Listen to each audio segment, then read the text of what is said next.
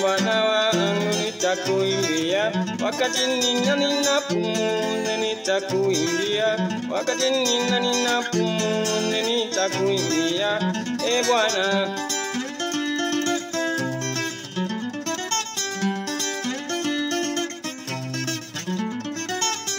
Bwana wangu nitakuimbia,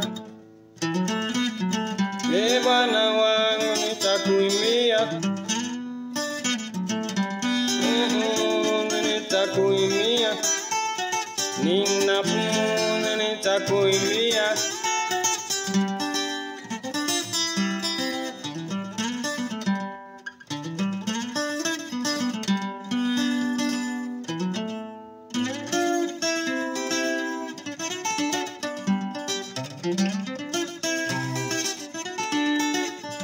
Bwana wangu nitakuimbia, Bwana wangu nitakuimbia.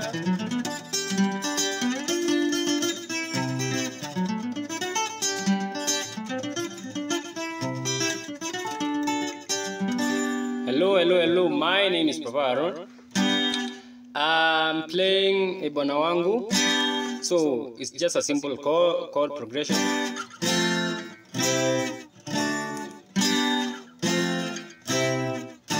So I'm showing you how to add flavors using your scales.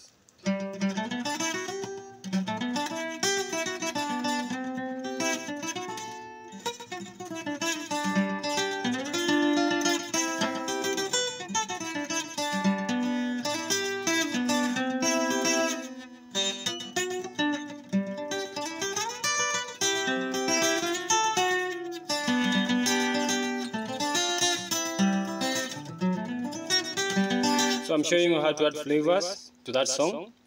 It's just the way to play solo.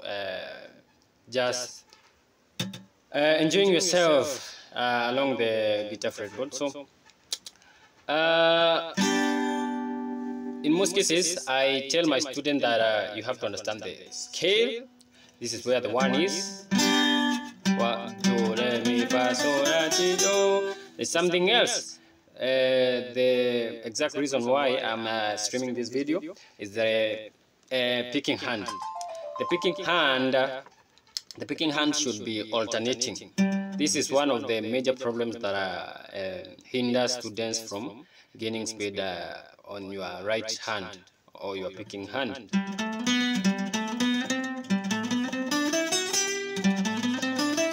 You see, my hand is alternating. So, if you don't practice that and you start playing like this, you'll always be limited with your speed. You see, there's a difference between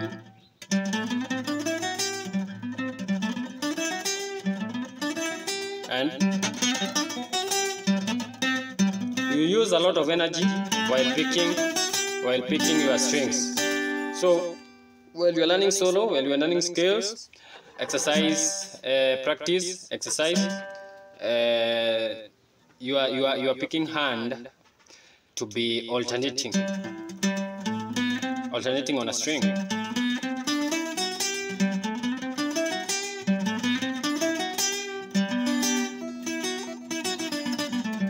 So the other thing is just the progression.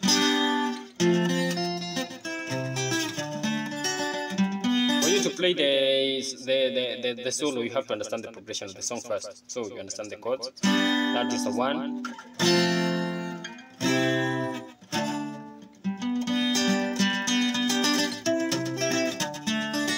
Or you can decide to stay on the 1. Bwana wangu nitakuimbia, Bwana wangu, wakati ninapumua nitakuimbia. Nitakuimbia.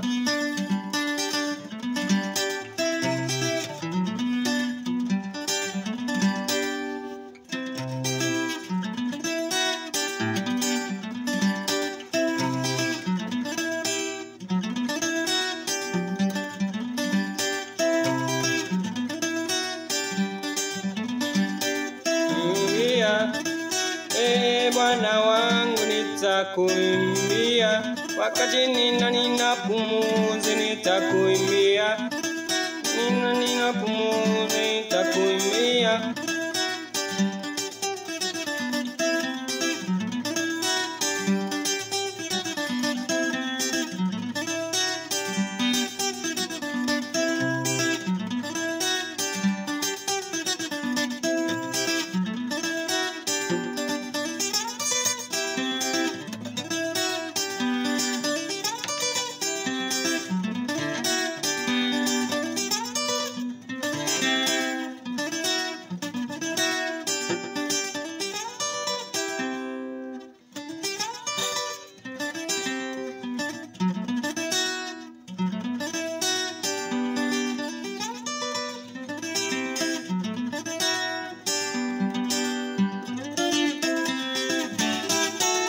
So the more you advance on the scales, the more you advance on the chords, if you can be able to add more chords, so you are able to add more flavors to your song.